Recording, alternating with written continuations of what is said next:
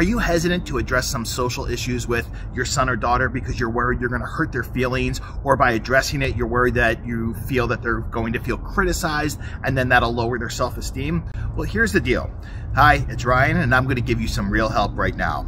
They're either going to learn it from you, somebody who loves them unconditionally, or they're going to learn it from their peers who are not going to be empathetic and understanding about it always. As kids get older, social expectations increase, so if we're not helping them learn social expectations and helping them learn to understand others' thoughts and how they're coming across to others, they're going to learn it from their peers. I have a saying, you can either protect your child from experiencing temporary discomfort, or you can teach them social competency, but you can't do both at once. You know, the social world is often unpredictable and uncomfortable and sometimes not forgiving, so it's really important that we provide the scaffolding for kids to develop the social awareness that they need so they can be successful in life.